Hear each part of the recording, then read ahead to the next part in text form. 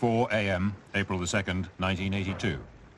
Argentine Navy cameramen film their invasion of the Falkland Islands. Frogmen landed first from a submarine, followed later by the main assault force. Now, the situation, as you might hear, is that the radio station has now been taken over. If you take the gun out of my back, I'm going to transmit it to you. But I'm not speaking with the gun in my back.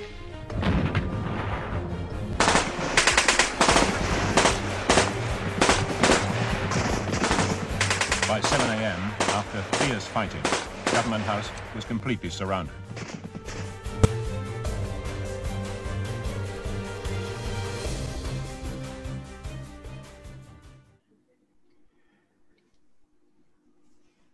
Ricky, how are you, brother? Very, very good, Chris. You? Yes, firing, mate, firing. And we've got over our technical issues. Technical issues supposedly sorted, and we have coffee. I've seen yours. Yes. It didn't work like this on the BBC, I promise you. No, and thank God we're not the BBC. But that's a whole nother kettle of indoctrination again, should we say? Definitely. You're looking well, mate. Thank you very much. I even shaved for you this morning. Wow. I did too. It's just I didn't have a razor blade. the old broken milk bottle again, is it? So, Ricky, I'm absolutely honoured that you've joined us today on the Bought the T-Shirt podcast. Thank you very much. For friends at home who don't know, I'm Chris Thrall. I'm a former Royal Marines Commando. And in a short synopsis, and Ricky will come in and fill us in on the blanks or correct me where I'm wrong. A lot of my generation, we joined up off the back of or should I say after the Falklands conflict. I was 12 at the time. And we, as people know, I'm not a big war person. I think there's better ways. But it has to be said, what our men did down there was just, I think, utterly heroic. I'm very proud to know many of them. I remember, I think I was driving through Southampton when the ships were coming back in. May have been Portsmouth. Sorry, it was obviously a long time ago. And I mean, I still get emotional about it today. Going to try not to now, but driving down the motorway, you're overtaking cars and there's Marines in the back and sailors and soldiers and they're all waving to you. And as a kid, you probably didn't quite understand, but what these men, I say men because obviously it was maybe Ricky will correct me, but I'm sure it was at least majority of men in the Falklands conflict, not taking anything away from the work that was obviously going back on or back home, but it's just beyond words. I'm incredibly proud to be a Royal Marine. I'm so proud of what my brothers did in the Falklands, but I'm also aware that there's a side of the story that was never really told. Back in the day, there was a brief, let's just call it a sort of expose or glimpse in the media that the Royal Marines that were on the Falklands at the time, which was 8901 Naval Party, had been attacked by this hugely superior in numbers force, and that they surrendered, right? Then it started to come out that no, actually they put up a bit of a fight. And now it's coming out through the work of people like Ricky that no, they put up one hell of a fight, right? Before, I think, and again, Ricky will correct me if I'm wrong, being ordered to surrender, by... We never used the word surrender. Between me and the guys, we never used it. It was not a surrender, it was a ceasefire. And a lot of people go, what's the difference? Trust me, meet the guys, don't say the S word. And we don't. And there was no order to surrender. In fact, the order was to stop fighting. They walked out literally carrying their rifles. So that's not what you do when you surrender. Yes, they piled arms and they were repatriated, but no one person ever put their hands up and said, I surrender. And surrender was never said. There was no article of surrender signed. It was a ceasefire. It might seem a pernickety point, Chris, but it's very important, as you can imagine. Not pernickety at all.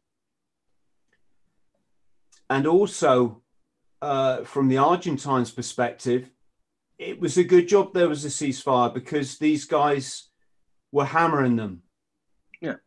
And I've been in the Royal Marines, and I know what my job was, and I know what I would have done under the circumstances. So I think probably for all concerned, a ceasefire was, the best resolution at that time. Am I right?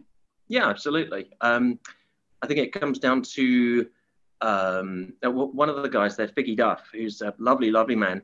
He said right at the end, he said,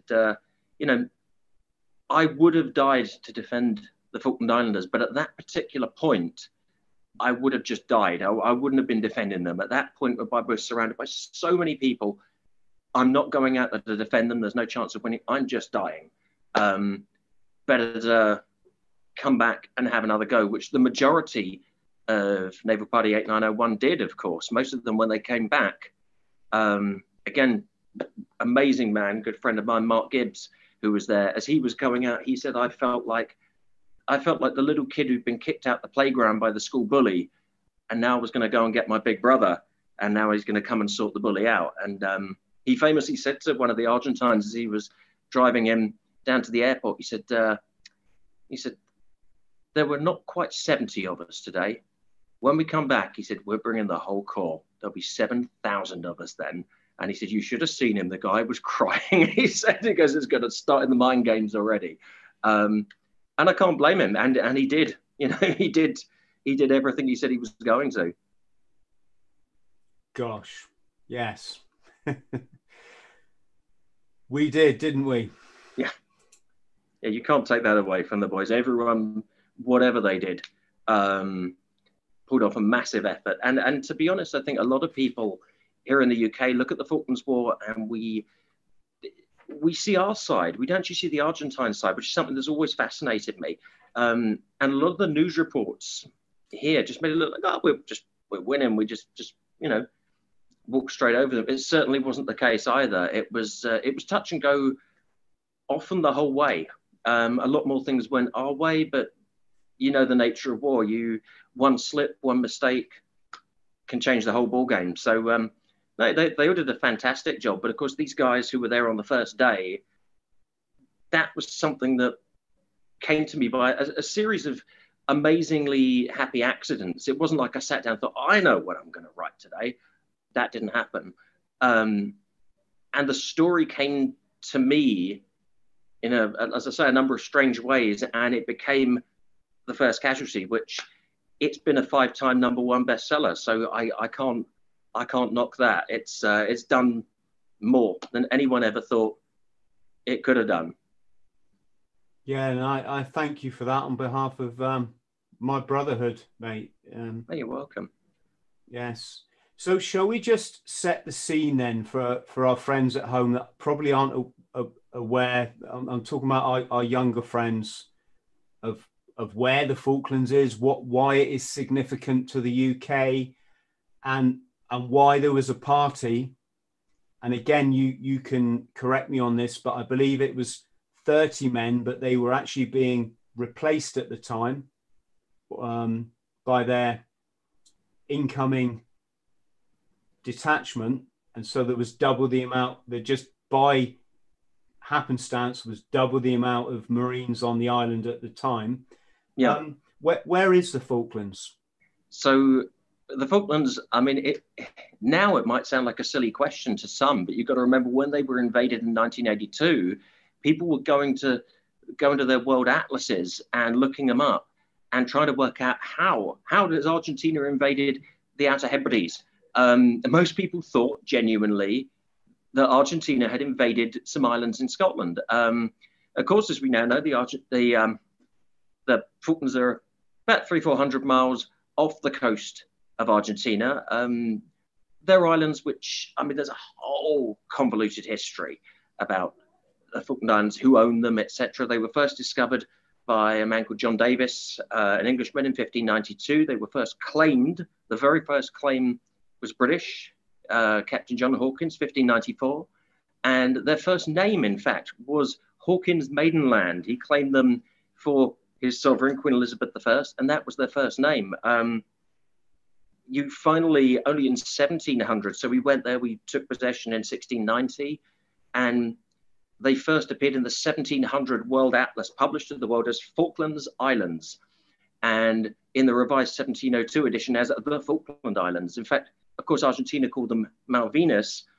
That word only comes in, the French had this word Malouines because they came there from the port of St. Malo. They had sailors who realized they could pull in there in bad weather and things, and they came in with Malouines. But Malvinas, the Argentine term, only really comes in after about 1767. What a lot of people don't know is that the French went to the Falklands because they were British. The French actually went there to manufacture a war, and under a clause from the Treaty of Utrecht, they turned around and said, oh, look, Spain, we shouldn't have done this. We'll give them to you. And of course, they were going to put Britain and Spain on a direct collision course for war.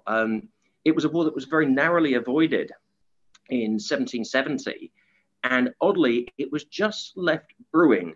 And ridiculously enough, even obviously Argentina became independent from Spain. They felt they had inherited this claim, which technically you can't inherit a claim. So, but that's by the by. And so this war that was manufactured in 1770, actually, for the weirdest of reasons, took place in 1982. So it was a very strange thing. And of course, you know, after the Second World War, the British Empire we were beginning to dismantle it. You brought in the United Nations, the Decolonization Commission, and a lot of countries, a lot of territories were, you know, given to their original owners and said, you know, or the people who live there normally via self-determination said, you know, you happily go your own way. The first was Jamaica in 1962. But a lot of them didn't have the means, the ability, the need, the want. And it's funny to say, if people say, well, how would someone not know where the Falklands are? If someone came on the news today and said, the Pitcairn Islands have been invaded, everyone would go, what? You know, or Tristan da Cunha, someone was attacked Tristan. Someone would go, where's that? This was what the Falklands were like for us. They were largely a forgotten outpost. You might have, if you'd have been in touch with the news and realized something, you might have known more about them, but a lot of people just didn't. And the British garrison there, in 1966, it was only 6 Royal Marines.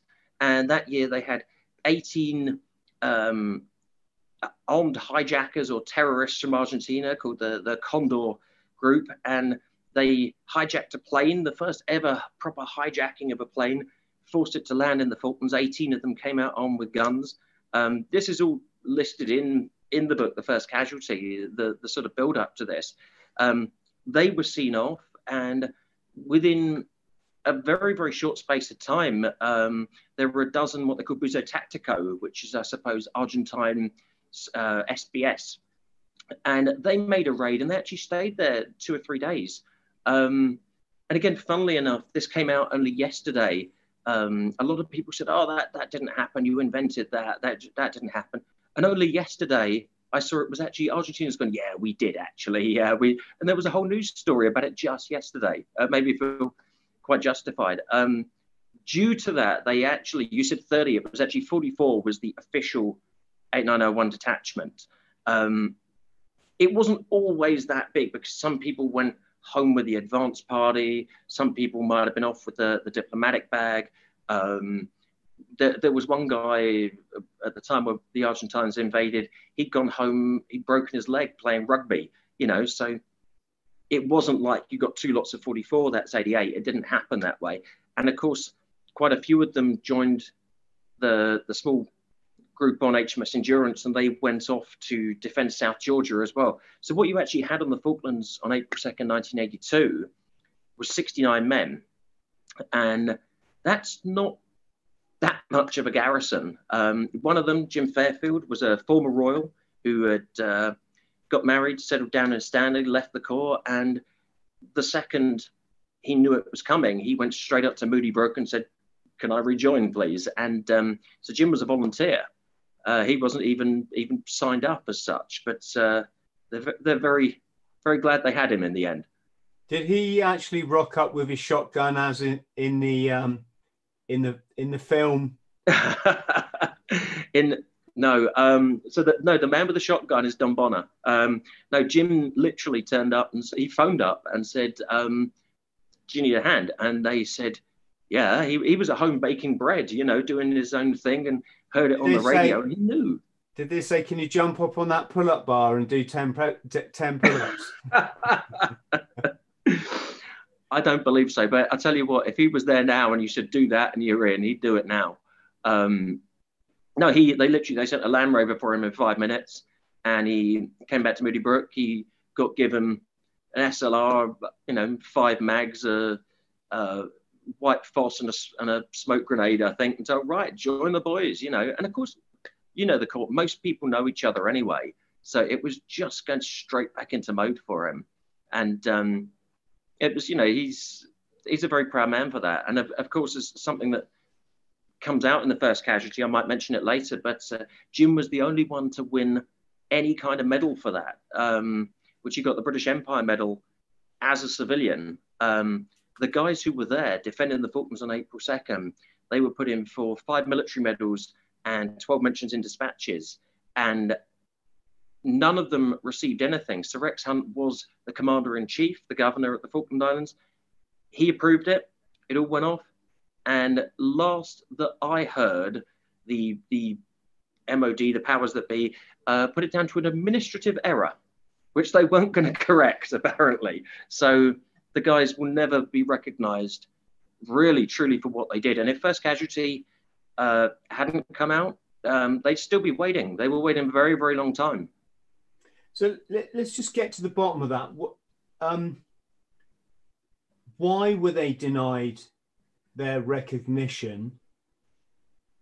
What was this, the British government for political reasons trying to cover up what happened, or to diminish? I mean, the proverbial reason why, you know, it comes down to everything. I can tell you the facts. I can only guess as to the reason why, but certain things that happened almost immediately afterwards. So the guys, after the battle, and it was a battle, it wasn't a skirmish or anything like that, the guys went back to Montevideo, and they were put into a hotel, the Hotel Carrasco, under a press blackout for 3 days. And the Carrasco is it's literally on a roundabout. It's got a road around it, and they literally could seal it off. And so the guys didn't know anything about what was happening. All they were basically told is, you're here for 3 days in a hotel. They actually, you know Royal Marines well enough, they drank the hotel dry 3 days out of 3. And the bar bill, bear in mind this was 1982, the bar bill was £100,000. They were told that they would have to pay it back when they got home. In fact, the British government paid the bar bill.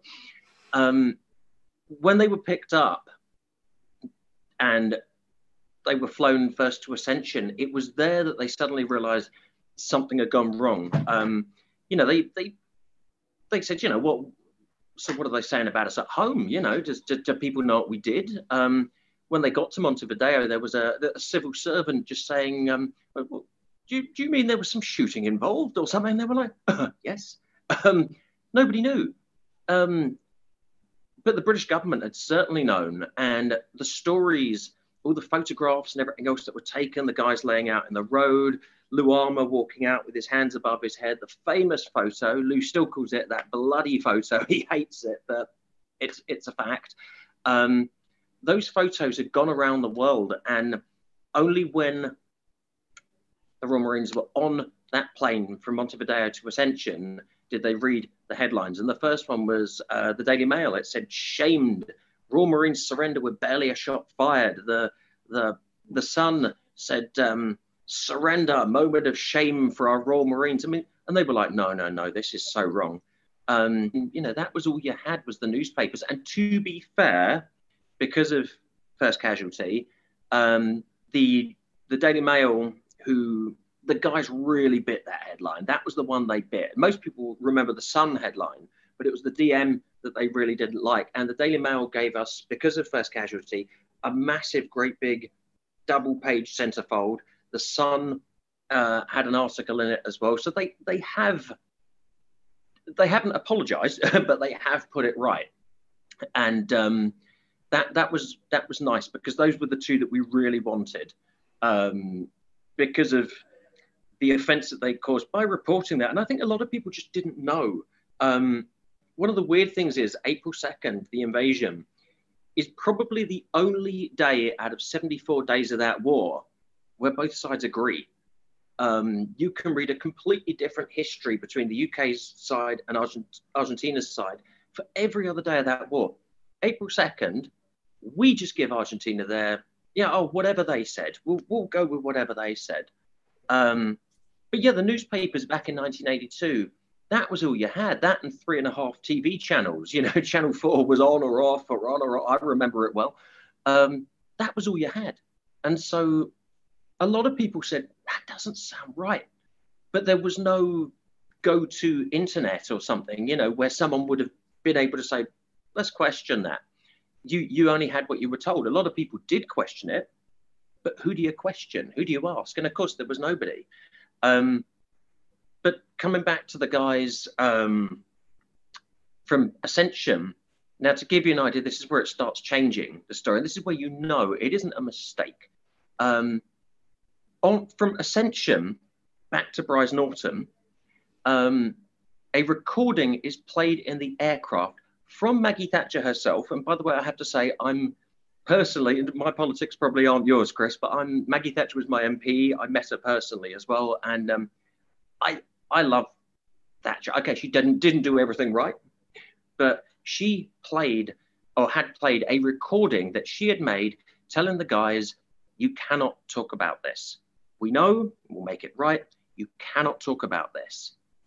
Now, they land at Bryce Norton, and one of the first things they had was what they referred to as a government suit, who basically they were saying, look at these headlines, can we change these?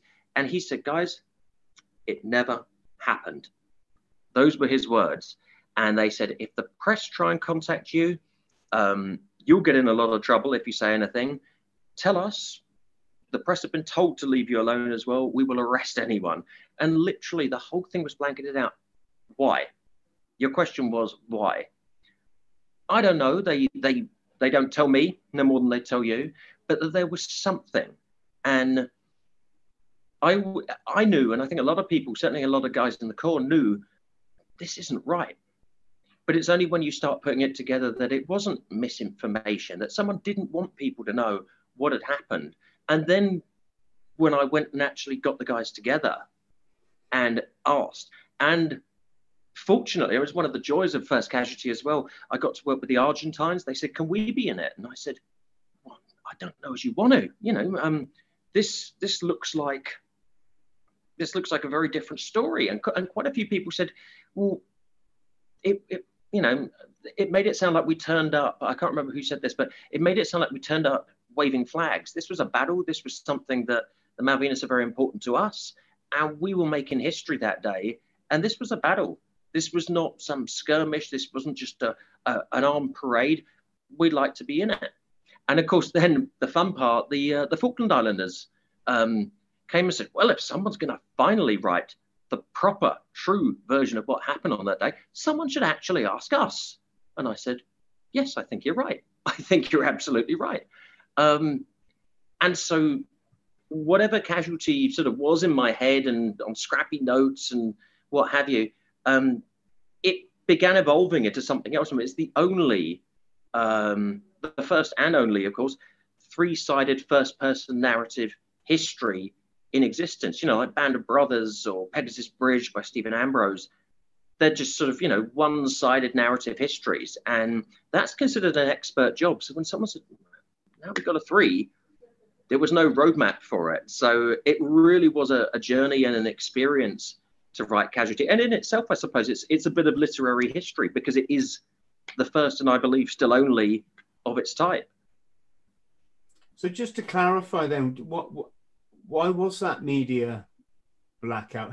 Has that anything to do, for example, with reports that there were British Special Forces on the island? My thoughts are no. That's my thought. My thoughts are that it was nothing to do with perhaps anything else that we might have had going on that we didn't quite want to admit. Because I think what the guys did spoke for itself. My guess, and we can only guess, unless someone goes, hello, I'd like to tell you all, not going to happen. Probably not in my lifetime. But my guess is that we needed to appear as the underdog. You have to remember that for years and years and years, going back into the 1960s, the 70s, etc., Argentina we were happy to sell them arms contracts. We were trying to sell them aircraft carriers. We had it down. We were trying to sell them either HMS Hermes or Invincible. We tried to sell them Harriers. We tried to sell them Vulcans. We even looked into it. And that was in 1981, by the way, I think it was. We were still trying to sell them Vulcan bombers. We came down and said, look, we'll let you buy one because we don't quite trust what you're going to do with the rest of them. So we'll let you buy one. In the end, the sale went through. And ridiculously, the last thing we actually did is we sold them 100 silenced Sterling machine guns. We thought they can't do any damage with those. And it was only a few weeks later, they turned up with those same machine guns invading us. And it's like, should have seen this. But while we were busy selling them arms contracts, and we sold them 2 brand new Type 42 destroyers, the Santisma Trinidad and the Hercules. And while we were selling them these arms contracts, they were hammering us in the UN or to anyone who would listen, imperialism, colonialism. And rather than do something, the British take on it was to sort of stare at your shoes and sort of, you know, doff your cap and what have you. And yes, sorry about the old colonialism thing. Would you like another arms contract? And so we had basically been allowed ourselves to be painted as the bad guy. And Argentina had this whole thing, you know, we're overthrowing colonialism, we're overthrowing imperialism. They based the capture of the islands on the Indian capture of Goa, which was done peacefully, almost, you know, literally without a shot. They just turned up and swamped the place. And that's what they had in their minds, that they were just going to do it and the UK couldn't do anything back. And my belief is that we needed that breathing space to quickly regain this sort of initiative and say, no, we are the good guys, you know. And of course, what did it is these photos, the Argentine photos, the men laying down in the road, and, you know, the Argentine commandos stood over them, you know, all sort of men in black. And it was the perfect image of the fascist junta stomping on democracy. And those photos, which went around the world, we must have looked at them and thought, this is Christmas. This is brilliant. Don't let anyone say anything. Just say they came and they stomped on us and this is wrong. And we need to get them back.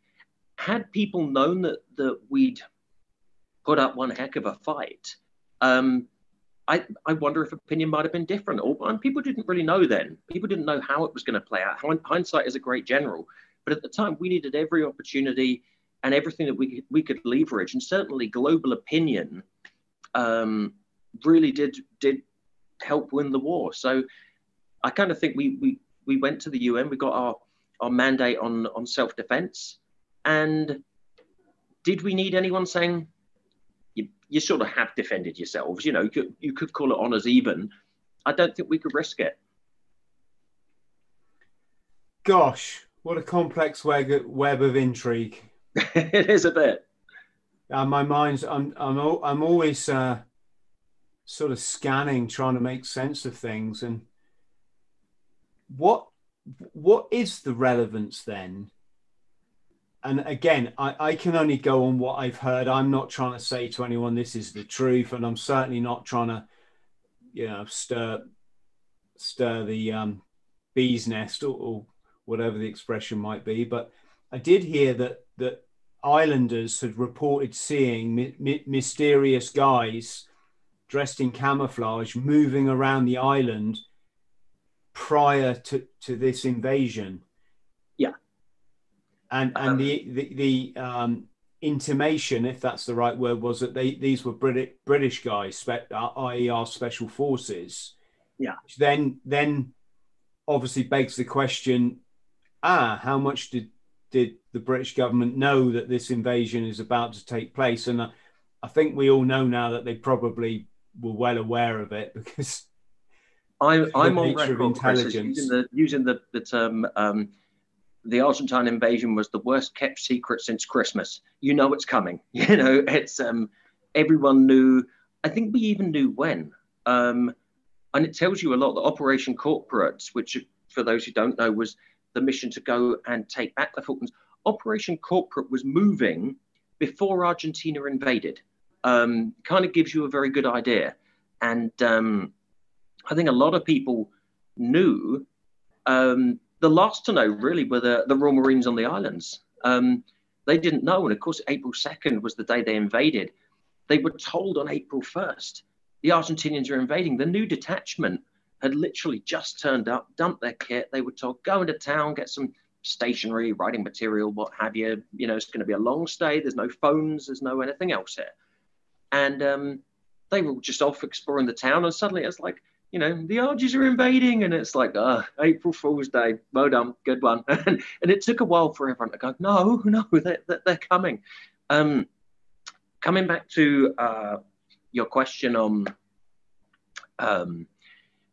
mystery men, shall we say, who were there, or those special forces who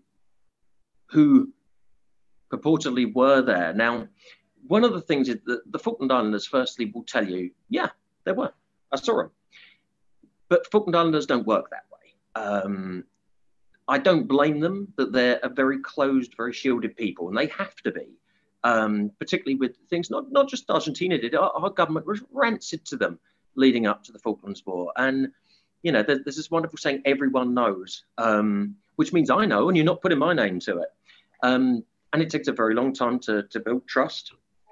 But yeah, a lot of people knew. They had seen people. There'd been a garbled report a few days before the invasion, and it oddly, the Americans had picked it up, and they didn't know where it was from.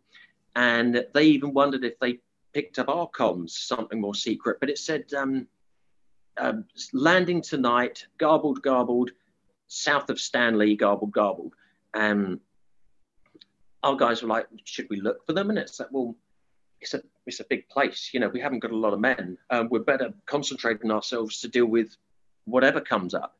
There were definitely a group of guys seen down at what's called the Ponies Pass, down on the Fitzroy Road, who were military guys. A few people, you know, they saw a few people around. And of course, probably the most telling, yes, Falkland Islanders were there. There was a big house just across the harbour from Stanley on what's called the Camber. And they knew the people from that house weren't in. They were off island, I believe, at the time.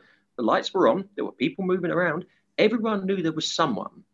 And probably the most telling thing, to be perfectly honest, is when I started to talk to the Argentines, and 3 separate guys come and they described 4 men with a GPMG and what they called a Jeep, which I would imagine is a Land Rover of some description, and in a certain position. They said, who was that? And I said, there are no Royal Marines within 2 miles of that position at any time.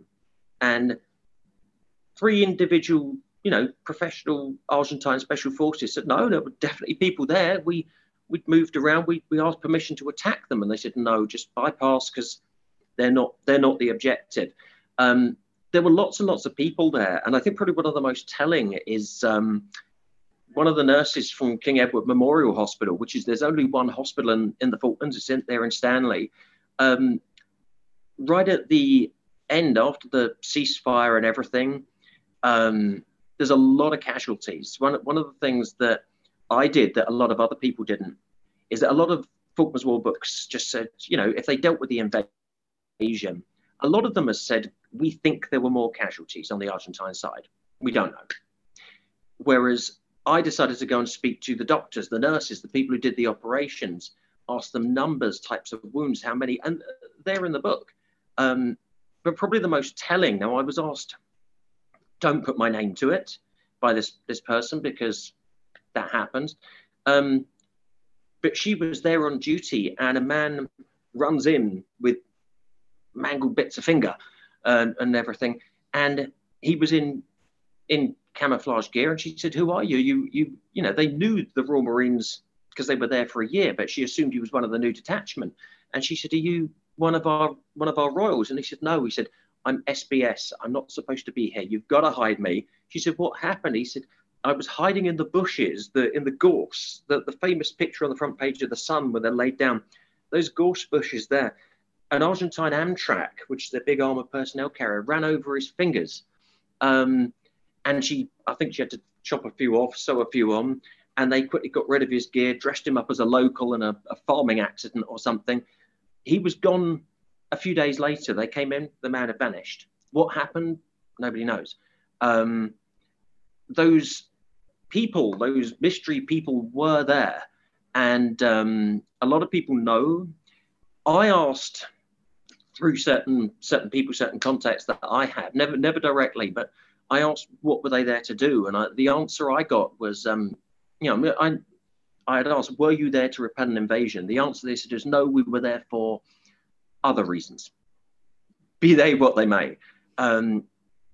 My understanding as times have gone on, and yeah, Casualty is written, is done and dusted, but I still look, you know, there's still so many more questions, Chris, and from what I understand, they might not have been officially there, in terms of they might potentially have retired on paper and not have been official. And I can actually tell you one of them, I know his name, I won't say it. One of them died in Spain last year. Now, when Casualty first came out, the Royal Marines who were there, who amazing men, such a privilege to know them. They're all good friends of mine. And they looked and thought, what's this? Well, one of them knows, you know, a few people in the unit that doesn't write books, and went and spoke, and they came back and they said, you've got the nod. Yeah, we were. Officially, no one's ever going to say it, but yes, there were. Mate, they write books now. Say again?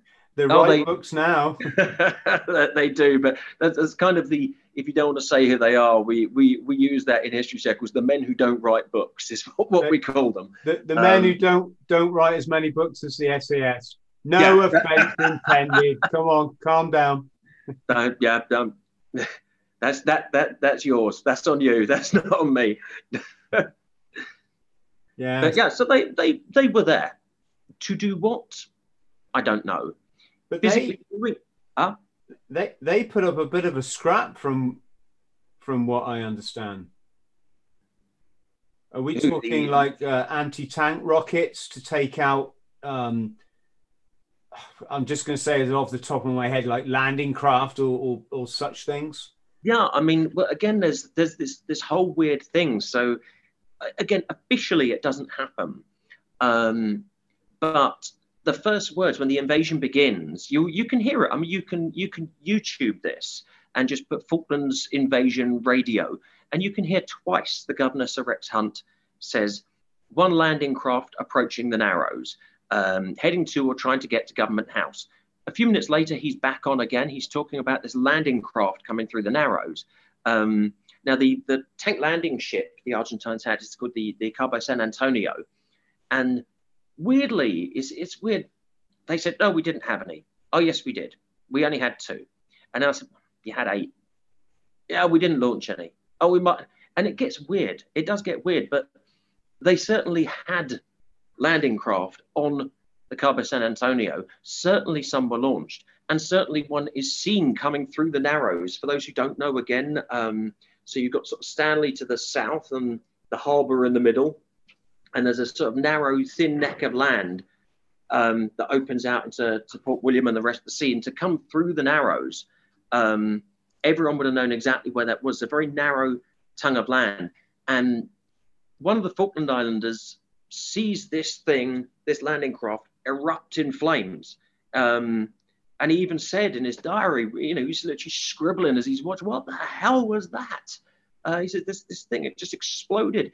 He described it as a Higgins boat like they used on Iwo Jima, which is an LCVP landing craft. It doesn't come from nowhere. The governor mentions it twice. A man looks out and sees it blow up. You can find this in, I think you can find Diary of a Falkland Fireman, which is, it's on Twitter and it's also online as well. You can find this on April 2nd. People said, oh, you invented that. It's there. You can find it in John Smith's 74 Days. Graham Bound, who writes a lot of books, he's a Falkland Islander, he wrote a lot of books about it. He didn't only, he's mentioned it before. He came back to the UK and he actually reported it to the MOD and he put it into Reuters. And the MOD refuted the Reuters report. So everyone knew about it. John Smith in 74 Days says they were picking up bodies floating in the harbour from the landing craft that went down. Everyone knows about the landing craft that went down. But our side, supposedly, didn't do it. Now, to confuse things, just in case someone says, oh, no, I found it, Martin Middlebrook, great historian, Martin, he wrote in one of his books that Marine Rick Overall, who was actually Dick Overall, he's not called Rick, blew it up with an 84. Dick Overall did not have the 84 and didn't shoot it. So Martin Middlebrook didn't get that right. I know why he wrote that down is because Dick Overall was accidentally put down as having the 84 in Mike Norman's report, but he didn't have it. It was a mistake. So, and he didn't shoot it. In fact, none of the Marines on that point whereby they could have hit it, there was a small section guarding the Narrows. All of them said, no, we didn't hit it. We didn't. If someone else did, fine, we didn't. I'm led to understand, and again, I could be wrong, you know, they don't go, oh, because you've written a book, we'll tell you everything. I'm led to understand that if pressed on the issue, our official answer is it was a premature detonation of munitions and that nobody blew it up, but that nobody has ever pressed the issue. That's my understanding. More questions than there are answers in so many ways. I can only provide the evidence and go, there's that. Yeah, it's just something that I think like any observer, especially an author like myself and yourself would be curious about. Let's move on, Ricky, because obviously we're never going to know the truth about that, and that's fine. But I don't want to take away from the men's efforts down there. Absolutely not. So, and I should point out, I think I might have said this in the beginning, but I've been humbled to work with some of the men that were on that 8901 naval party. I don't know if we should be saying their surnames unless they're completely cool with it. I'm just going to use their Christian names, but Harry was the guy that I worked with. He's in the film The Ungentlemanly Act. As a corporal, whatever that Argentine is doing, will you let him live?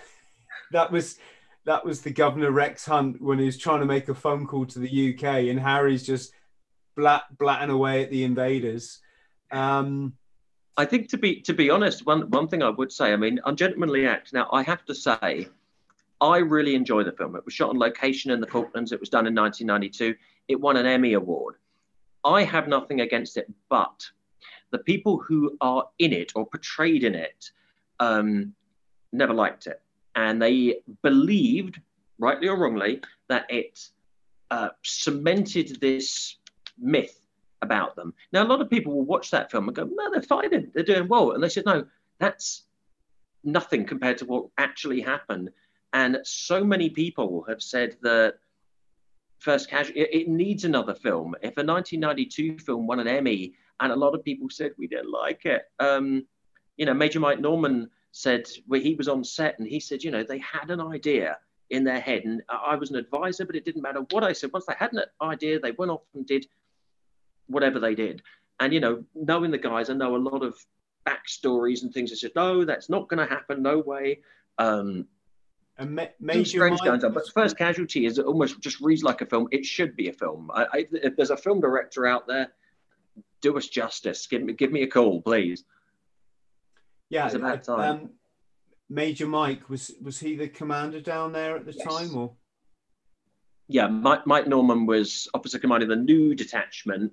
Major Gary Newt was on the outgoing detachment, and it was general form that while the two detachments in changeover week are there, that the command transfers. So Mike Norman inherited a command of a place he didn't actually know anything about it. You know, he was a very good leader of men, very good combat officer, and the idea was that Gareth Newt, he's not Gary anymore, would coordinate from Government House, and he would be in the field. As it is, of course, everyone ends up getting pushed back into Government House. But it's an incredible story, and to learn what these guys did is a story I never get sick of telling people, you know. And to know the guys as personal friends, like I said, it's, you know, if I died tomorrow, I will always have done that. I've done lots of other things with history. That will always be the one thing, is I gave those guys back the honor that to me, they never lost. I think to most people, they never lost, but that they felt they lost, you know, and that's very important, as you know. Well, I'll tell you what, Rick, I'm not sure about a film, because I don't think films always do the true story justice by definition of the fact that they exaggerate them, don't they, or they change them for the public. But certainly a documentary could be a proper documentary is a possibility. I say that because I'm approached quite regularly by documentary makers that want to work with me, and they say, Chris, what can I make for you? And I have to think. I've had Damien Lewis on as well, which I'm a massive fan of Damien's work. And he's, you know, he's done a lot of those. Damien much prefers sort of being in the thick of it and getting shot at normally. But I don't know if he prefers it, but he ends up with it. I don't know. I think a film, I mean, you look at Siege at Jadotville, an amazing film. And, you know, weirdly enough, that was 1961. It was almost the same story as happened in 1982. These guys were, you know, they were called cowards, the Jadotville Jacks, they called them. That was 1961, and it was only a few years ago they finally got recognized because of Declan Power's book, because of the film, which, you know, people are always going to go, oh, did that happen? But actually, it was really, really good film. I don't know if you've seen it yourself. Siege at Jadotville was amazing, and it's as bang on as you're ever going to get it, I think. Incredible film, and I'm fortunate enough to know Declan Power, who uncovered their stories. A wonderful, wonderful man, and he read it, and he actually wrote a wonderful thing for the back of First Casualty, which is in there. And he actually said, I think these Royal Marines had it worse. You know, there was 155 of my guys. There was only 69 of theirs, and they're 8,000 miles from home. You know, my guys had support coming. Can you just give us a quick synopsis of? I think I read the book or I watched the film, The Siege of Jadotville. What happened there? So the short version is it was one of the very first United Nations missions out in Congo, and during a big sort of uprising and revolt. And the idea was supposed to be you see that we turn up and go, the UN's here, everyone stop fighting, that's it. And we didn't know how, you know, maybe the UN thought that everyone go, oh, well, if they're there, we'll go home. They didn't. And so a lot of the rebels said, right, okay, then let's play. And there was 155 Irish soldiers just put out in the middle of nowhere in Congo around this tiny little mining town or village called Jadotville. And they're attacked by thousands and thousands of men. And they held out for, several days. Like the Royal Marines in First Casualty, none of them were killed, although some were wounded. They fought to the last bullet, pretty much like the 8901 Royal Marines. And in the end, the Jadotville guys did have to surrender. And when they went home, you know, they've been put in again for lots of medals and bravery awards, which they're incredibly brave men. And they were told, no. And their commanding officer was told, we're thinking of court-martialing you for cowardice. And he goes, what do you mean? And they said, as far as everyone is concerned, the UN cannot be stomped on. So we're going to put it down that it was your fault and you were just surrendered and we're putting it on you. And they were ridiculed, the Jadotville guys, for 1961 until the, you know, I think it's 2002, I want to say, the book came out. And I think the film was 2017. And only then did people go, oh, they were heroes. And okay, you know, films can be rubbish. I remember an American film director came and said to me, yeah, I really want to do this as a film. And I said, great. And he said, I want to throw $50 million at this. I said, well, I don't care the money. It needs to be right. Obviously, you need you need lateral play for the films. I get that. And he's going, what we'll do is we'll get a Harrier coming in and then an Argentine plane, you know, Skyhawk or something. We're going to do a dogfight. I said, no Harriers. There were no Harriers. There's no dogfighting. He goes, that's all right. He said, I can get a Harrier. And I was like, no. And he wouldn't listen. So I was just like, no. You know, I value my integrity. I value the integrity of my friends who were there. That's never going to happen. If someone, you have to for a film, you know, in a book, I can turn to the reader and go, look, there's this, or I can set the scene up. In something like a film, particularly as it's only a couple of hours, you can't do that. So you have to create a scene where one didn't exist, just to sort of tee it up and, you know, make it fit. And I get that. But there are certain things, you know, a Harrier turning up doing a dogfight, and I was like, no, it can't happen.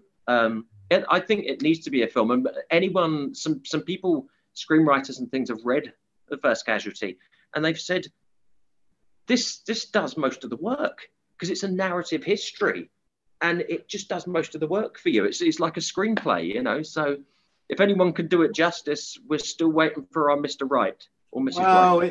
it's let's discuss this more, because we've certainly got the players, because we both, well, you more than me, but we know the men that took part, and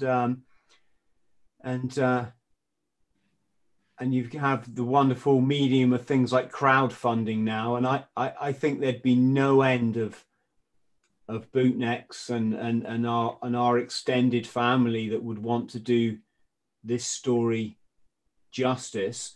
So for anybody watching, feel free to email me through my website if you have any ideas.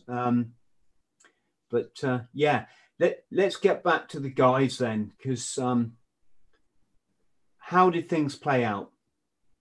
In what sense? At which point? At what point did somebody go, oh, fuck, there's a landing craft coming in, or however it manifested? I mean, the guys, when they were told, you know, they were, Mike Norman and Gary Newt are brought to the governor's office. He's got a flash from London, and it says, you know, that the Argentinians are coming to invade, and make your dispositions accordingly. And they were like, oh dear, this is a problem. And so, you know, they came up with this plan, and they were still like, you know, is this happening? Is it not? But it started getting more serious. And I think when they were gathered in the bar at Moody Brook, which is the Royal Marines barracks. And Mike Norman says to them, right, you know, there's no punchline. This is not an April Fool's joke.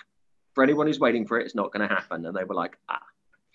And, you know, he told them that they really should think about death and the idea of dying, and to swallow that down, get rid of it, and go out there and do their jobs. Not for the flag or for whatever, but for each other, which is why you fight. And I think that's something I was, I don't know, proud, privileged, lucky, what have you, to capture, was the amount of men who said, I knew I was going to die. I think that comes into it a lot. And I was always going to keep that in. I never truncated anything that anyone said if it ended with, I knew I was going to die, because I really wanted that to be the one thing you get. These guys stand no chance. Even to the point they're talking about scenarios, you know, I realized, like, you know, we'll cover the guy's back, and I knew I'd never get back. So I was going to fight to the last bullet. And then me and you know, even though the plan was for us to get back, we knew we wouldn't. We were going to wait until we were out of ammo and then basically commit suicide with a grenade, and take some of them with us. They were thinking about that. You know, 8,000 miles from home, no support, 69 guys. They've got thousands of men coming at them. They've got helicopters. They've got an aircraft carrier. Literally, they're looking at this aircraft carrier coming along, the 25 de Mayo, 25th of May, or of course, as we used to call it, HMS Venerable. It was a Colossus class aircraft carrier. It was one of ours.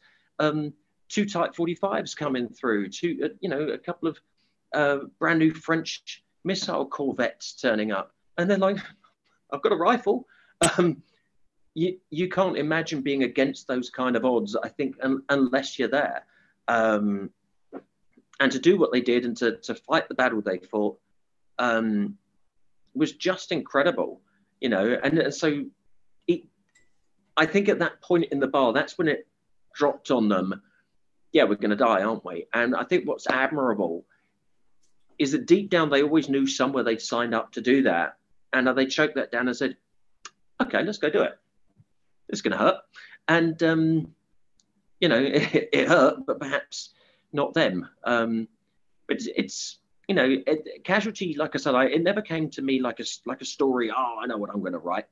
I'd love to. In fact, the story of how Casualty came along was kind of weird. It came along.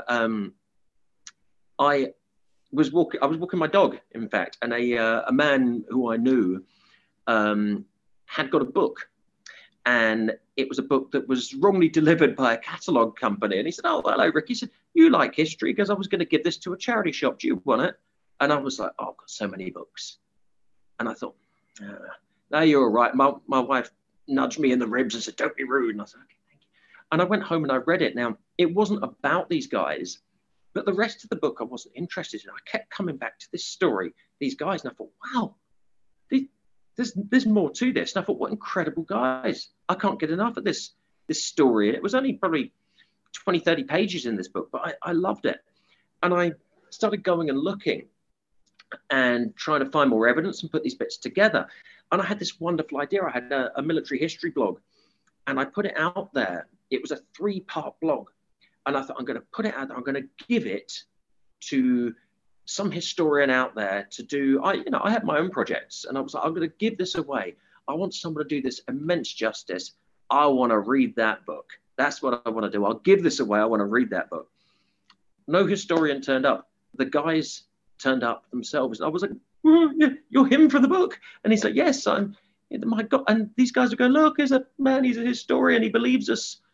And they were like, oh, thank God. And they said, can you write a book? So this, I think this is more specialized. I'm sure there's someone better. I'm sure there's someone more experienced in this bit. And they said they've had 35 years and they've never done it yet. And I kind of said no to writing it a couple of times. And I looked and I thought, it is on me to do it. And, we were very fortunate. I mean, most publishers were like, you cannot do a three-sided first-person narrative history. It doesn't exist. We were very, very lucky with our publisher because he'd been in the Royal Navy, he'd been in the Falklands War, he was a fan of this, and it was, unfortunately, his level where he had served made this a problem all of a sudden. So because of, I won't say his name or who he was or what he did, that's not fair to him, but because of his level in the Royal Navy, when it came out what we were doing, he was basically threatened. He was told, in fact, the words, I'll give you the words, and I can even tell you the date on which I heard them. It was December 16th, 2016, he phoned me. And the words were, "You can't publish that." He said, "Why not?" And they said, "Because he's right." Where the hell did he get that from? It's classified. And I was offered a deal by they to work with a sanctioned historian to write a very muted version of what would be First Casualty. And my only lateral play was to suggest the Royal Marines put up a bit more of a stiff fight than was otherwise said.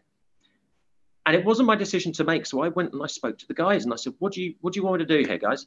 And it was Lou Armour. I love Lou, who actually said, publish and be damned. And so we did, you know, and my publisher was getting all kinds of threats, what they call a D-notice, which has to be signed by the PM.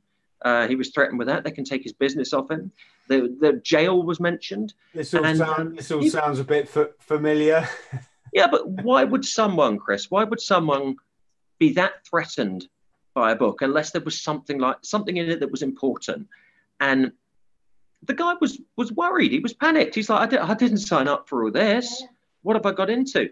And so I was lucky to, there was outlay, there were costs. I was lucky to acquire First Casualty and the rights to First Casualty myself, by which time we were at the printers.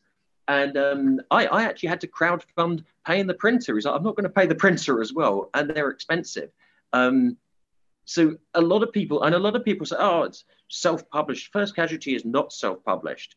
First Casualty was just paid for by me at the end of the day to save a man's business, to save a man potentially going to prison. And the end result was I took the idea that if someone came after me, it would sort of rubber stamp it. And I gambled on that very British thing of, we'll just ignore you. And it worked. I got a couple of quite nasty phone calls from they, and after that it went away. And I think I said to one of them, just ignore me then. It'll go away. You can't do much about it. And I think I sort of jokingly said, if you're going to try and shoot me, at least sort of, go for a severe wound and I'll get the message. He didn't find it funny. But luckily no one has, which is good. And I'm still telling the guy's story, and I think they are still silent on the issue. And that's the way it's going to play out. But I think there's no doubt in anyone's mind that First Casualty, blow for blow, happened as is there, as the guys told it. And, I used a very, very strict system of what to put in there and how much evidence something needed to put in there, and did it match those criteria. Now, if it was interesting, but there wasn't enough to put it in, I'd still say, look, there's this, it's evidence, it's interesting, it's there. I can't back it up fully. But most of the things, I said everything that went in needed 3 qualifying pieces of evidence to back it up. And in most 99% of cases, I had 20 or more to back it up. So that is a battle, an entire battle. If someone's had to say very quickly, what is First Casualty? I say an entire battle from the Falklands War that has been covered up, and heroes who were denied by their country. They were abandoned by their country. Most of those guys think they were left to die. They think that was what their job was. And I don't disagree. I think that blood, brains and guts on the newspapers would have been fantastic for our government. And so do they. And if people say, oh, I don't agree with that, that's from the guys who were there. That's not from me. It's an entire battle. And I think if you are into the Falklands War, if you want to know more about it, yes, there are great generic histories of it. Yes, there's so much material, and read as much as possible. Start with First Casualty and then look at it, and it completely changes. And I think that's, you know, I think it's been massive. I sat there wondering if anyone would read First Casualty, 5-time #1 bestseller. You know, the people picked it up and they took it where it was. You know, every single person who says, I bought your book, I say, thank you. Please tell me how you're getting on. Tell me what you think. Everyone else out there, everyone, I'm looking at everyone who has bought First Casualty, everyone who has told these guys stories. Thank you personally from myself and from all the guys. And keep telling everyone. That's, you know, that I don't want them to wait as long as the Jaddotville guys had, little old guys in their 80s and 90s, who's left of them to get some little medal. That's, I don't want them to have to wait. I don't think they should. Exactly. So, yeah, going back to what I was saying, how did it come about? Can we talk about the fight itself? Mm-hmm. Sure, a lot of people will be interested. Who fired the first shot and why? The first shots were fired by the Argentine commanders Amphibious and Buzo Tactico, which I suppose that's their version of like a commanders Amphibious is like a Royal Marine, and Buzo Tactico is like an SBS. And the first shots actually happened. They surrounded Moody Brook, the Royal Marines base headquarters, what have you, and they hammered it with everything. Now, luckily, the Royal Marines weren't in their beds. They were all about 1.5 miles away at Government House, and also, you know, further out towards the beaches. So they actually came around behind them and tried to take them out in their sleep. Again, a massive conjecture. There was, you know, officially, the Argentine orders were don't cause any casualties, because the British would love casualties to scream, you know, injured party here. But yet, again, the guys who were there said there were machine gun bursts through every bunk. There were not just CS gas grenades or stun grenades, but, you know, actual high explosive fragmentation grenades. The electricity, you know, trunking and tray work was everywhere. Water pipes burst. Major Mike Norman didn't have a stitch of normal civvy clothes on when he went home. They were all riddled with bullets. Lou Armour had a piece of HE grenade shrapnel straight through the middle of his passport and wondered if he'd actually be able to get home with it. And Moody Brook was annihilated. Ask anyone who was there and they will tell you. But the guys back at Government House 1.5 miles away, they saw this. They said, it looked like a fireworks display. And these wonderful lines, you know, that it was obvious, as Jim Fairfield said this, it was obvious they wanted us as dead as we now wanted them. And the game, as they say, was afoot. And it was like, oh, yes. now we're getting into it. And then suddenly, within a few minutes of that, Government House is under attack. And it's very Rorke's Drift. You know, it's got the little stone wall around it and everything else. There was no singing at each other, I promise. And our guys didn't burn ammo. They watched muzzle flashes. They watched the movements of the Argentines, and they knew they could bide their time. And, you know, they were just watching and waiting. And then one of the Argentines, and this is in the film, a lovely, lovely man, very good friend of mine, Diego Garcia Quiroga. Diego, he was there, he spoke perfect English, and he shouts, Mr. Hunt, come out, we're Argentine Marines, we've cut your telephone cables, come out with your hands up. And Sergeant Bill Muir shouts out, F off, I won't swear, F off, you spick bastards. And suddenly everyone just erupts with fire at everyone, and they realized it was getting intense. And an Argentine squad with Diego in it as well rushes around the back, vaults the wall, and tries to run into the house and kidnap the governor. And unfortunately for them, they run into 4 Royal Marines, and there's what a lot of people describe as like a mini gunfight at the OK Corral with 5 of them, 4 of our guys blazing away from the hip, point blank. And Pedro Giacchino, who was a lieutenant commander, he was kind of Argentina's Superman, was Giacchino. He got shot several times, very, very badly wounded, and died of it. Diego's right behind him.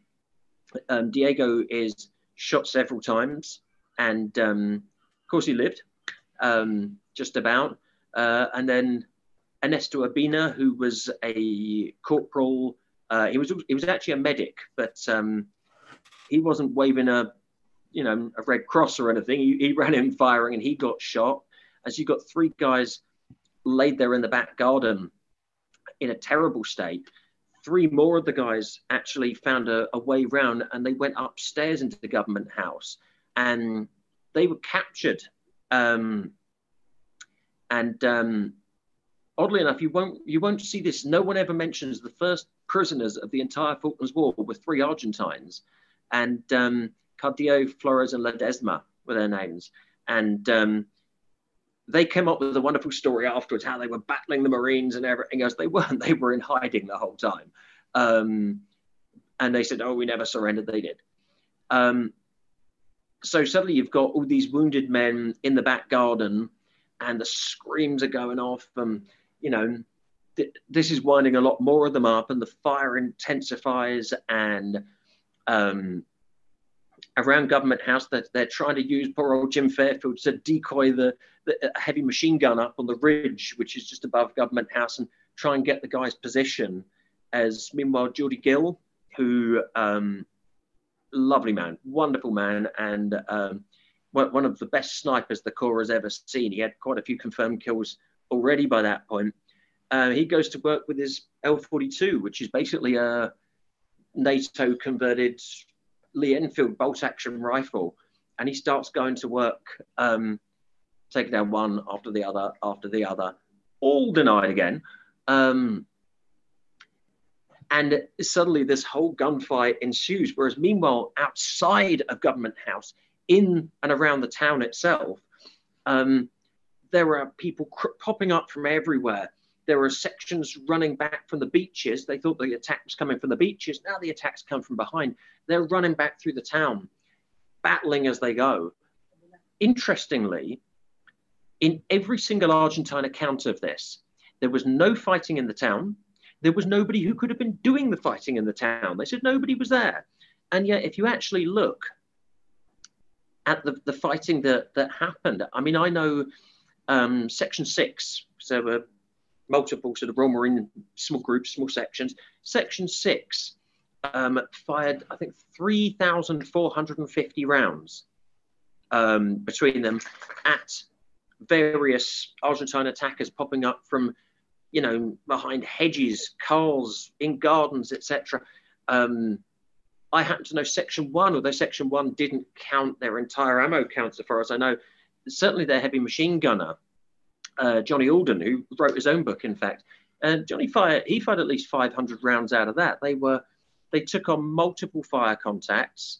You can read, their official report was never, ever published. In fact, not until First Casualty came out did I start putting bits from the official report in there. We'd hidden it. We'd hidden their own report.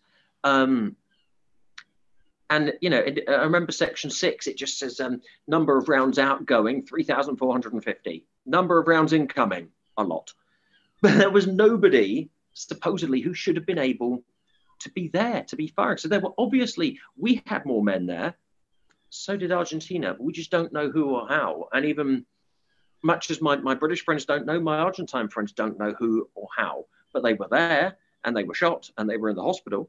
And but so it's all kicking off, and of course it's slowly closing back in on Government House as the guys abandon the beaches to go back and defend Government House and the town. Now Marine Battalion in armored personnel carriers is coming up the beaches and running straight for Stanley. And again, there was a there was a battle on the airport road at a place called White City, which is a very grandiose name for what is basically sort of 4 corrugated iron huts. And there was a whacking great big battle there again with anti-tank rockets going off, you know, everything. And the guys slowly were covering themselves back by sections. They could never have withstood the numbers that were there.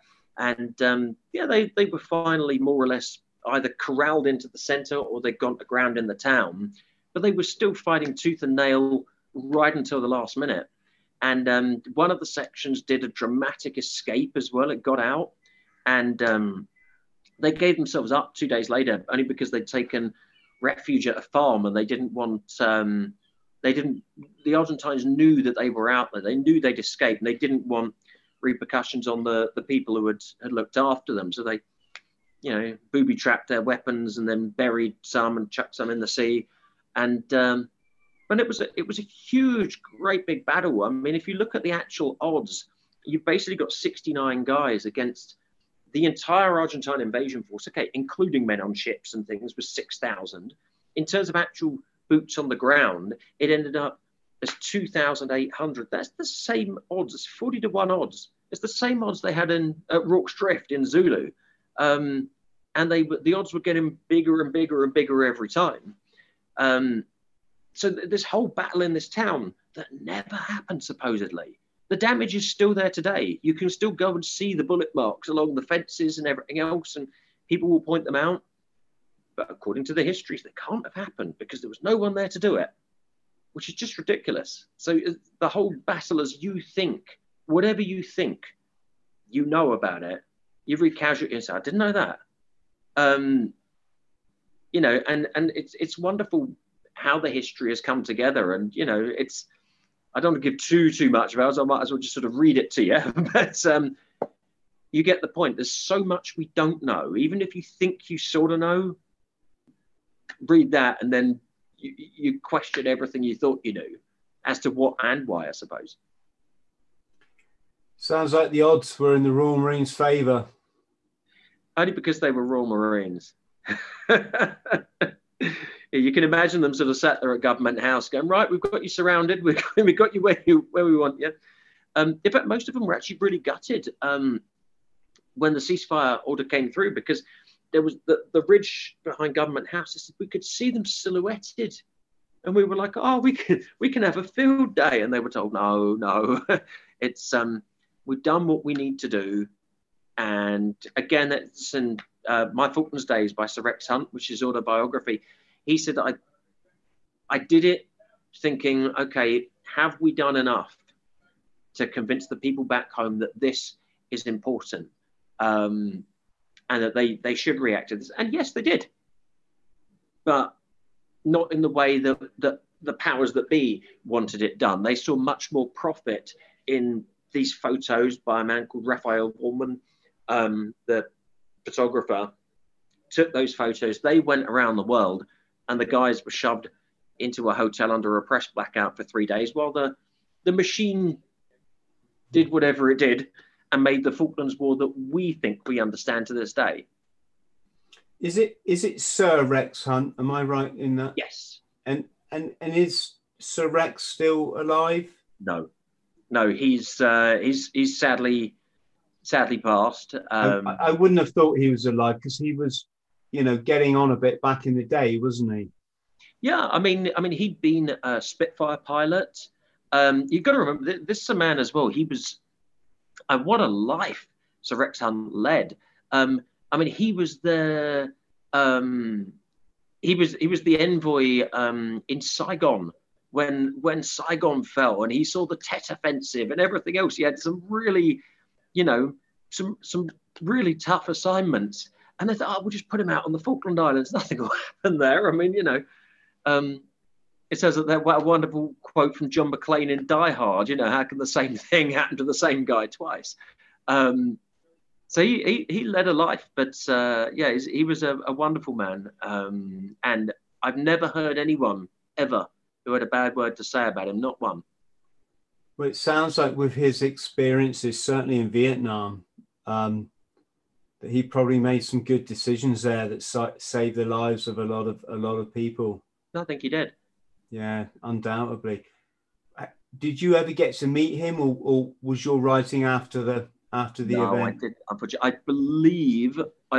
I want to say 2012 is when he passed. So it was pre me coming into this story. It's very unfortunate. I'd have loved to have met the man.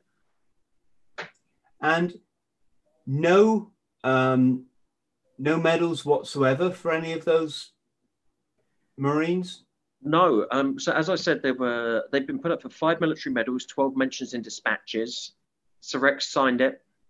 It was all approved, and they never ever went through.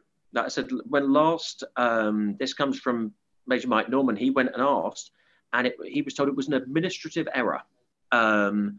And oddly, coming back to Sir Rex, quite interestingly, Sir Rex, after the war, he came back, he, resumed his position as governor of the Falklands, and he said, these guys deserve recognition. And the government said no. And so Sir Rex said, right, for the guys who were here on April 2nd, I am going to have our own medal minted. And they said, don't you dare. They said, you're not allowed to. Don't you dare. So the only thing Sir Rex could do was, as a civilian, Jim Fairfield, because he signed up for the night, Sir Rex had it in his power to grant the British Empire Medal. And I've seen the original letter. Jim's shown it to me. And he sent it off to Jim and said, would you please be so kind as to turn up at Government House for the award of the British Empire Medal? And Jim stood there, and as Sir Rex pinned the medal on him, Jim said very loudly for all to hear, I hope, sir, that the other boys get their recognition in due course. And Sir Rex leaned in and said, they bloody well should do. And it's interesting, even First Casualty opens with this wonderful quote by Sir Rex Hunt, which tells you everything you need to know. It tells you you're on the right track. And it's almost like he wrote it for me when I was writing this. It said, it's personally important to me that this story gets told exactly as it happened, since I believe that there are those who would rather it didn't. Or it wasn't, I can't remember. But you get the point. He knew. Sir Rex was no fool. He knew. The guys knew. Other people have hinted at it, but Casualty was the first and the only to say, this wasn't just a bit of, who knew, everything was all confusion. Yes, there was a lot of that. I'm not saying it was this massive cover-up. One of the things you find with, I hate the term conspiracy theory, but one of the things you find with conspiracy theories is the truth behind them is often wonderfully mundane. And it doesn't have to be a massive cover-up for some deeper purpose or higher reason. Other than obviously we were trying to limit the damage of what was happening. Of course, we were trying to turn it to our advantage, but that we feel that it was 38, coming on 39 years ago, and someone should say something. And I'm afraid that I wonder if, if we're going to have these little old boys in their motorized chairs or something like that who are, sat there in their 90s or something, and someone goes, oh, yeah, okay, we admit it. I don't want that. But if we can't get their government to do it, the most important people for them, for all of those Marines, and they've always said, tell people. We don't care what the newspaper says. We don't care what Wikipedia says.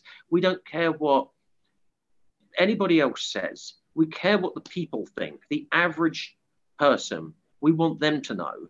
And for that, I can only thank the people. The people have been amazing. The first casualty from the root to the fruit has been people power. And these guys, their story, the way they told the stories, I'm not in this book, they are. And not just the Royal Marines. I mean, the Falkland Islanders, it was so important that people knew who they were, why they were important, what it felt like for them, what being invaded feels like. And it was so important to me that people didn't just see the Argentines as, the men in black. In fact, it was dark green, but in the newspapers, they were black and white. They were these men in black, knowing them so well that they were, they were people. Some of them are friends of mine. And it's almost this wonderful thing when you sort of read Casualty, and I still get it now, that you've got these two groups of guys coming in and out, and you're laughing with them, you're joking with them, you know them, and you think, are they just going to get together and have a load of beers or something, you know, and turn out to be great mates? And of course, then they get smashed together in this massive fight. And I really, really wanted to capture that, but, you know, I didn't make it happen. They made it happen. They had the words for it, and it was amazing to write. It's still amazing to read now. I've read it thousands of times. I never get sick of it. Let's talk about the writing then, Ricky, because obviously we're both authors, so it's something we're passionate about, as I'm sure a lot of, you know, several people watching will be. What kind of process do you go through to not just assimilate, but to gather all these different narratives, and then try to make sense of them, and then put them in a, you know, in a coherent log? What process? I think the process is called agony. In fact, I mean, I had 50, 60 piles of paper on the floor, because there wasn't a table big enough, and starting to look, and, you know, some guys are telling the same story, and you're going, right, that's that section, and then you're getting the Argentines and the Falkland Islanders, and you're sitting there going, you know, I remember once I was looking at this, and I just sat down on the floor, and I thought, I can't do this. It's never been done. There's no roadmap. I can't do it. And I actually, genuinely, I was rocking on the floor, probably dribbling, and sitting there going, this cannot happen. And then there was this ridiculous thing. I just sort of picked up an Argentine thing, and I thought, I've read that. And I thought, oh, he's shooting at him. And I thought, well, right, now we can start building. I couldn't do it again. I couldn't. It's, you know, it's very, very hard. I mean, you have to go, you can't just take someone's word for it. You have to go back and say, tell me that again. You know, I took it as it was. A lot of other people are saying, tell me this one again. And then where you're lucky is the Falkland Islanders, one thing that they probably, you don't know, is that they're all diarists, or 90% of them are. And they're very keen diarists. I mean, they could tell you what the weather was doing, the wind force from which direction. They note everything. And behind every curtain, you have Samuel Pepys, if you know who to talk to. And I was so fortunate. What filled in the blanks, I went on to Falklands Radio with the lovely Liz Elliott, and she put out this thing. If anyone knows, if anyone's got any diaries, if anyone remembers something, if anyone's got a photo.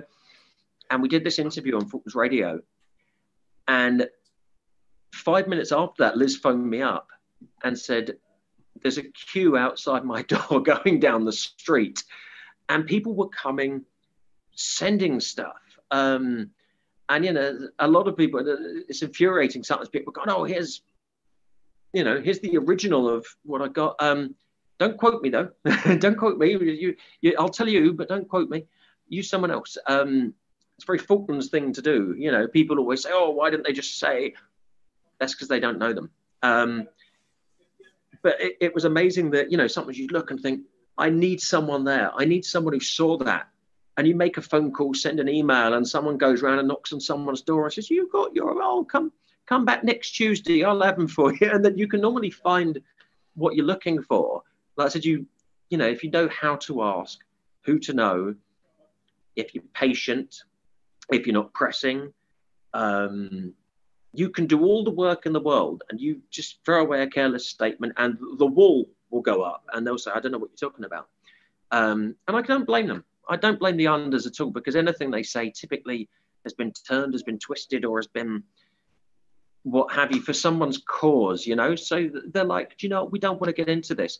But they also, for these guys, they call them their lions, you know? If anyone's seen the post, The Lions of Stanley, it's on the top of my Twitter. It's First Casualty Falklands, or at First Falklands. The first thing, The Lions of Stanley. And that was kind of a quote from someone who said, I couldn't believe, looking out her window, and and seeing these guys, they'd been there for a year. They were friendly, they were nice. They were the local Royal Marines who came in and out and what have you, and some came for dinner and things.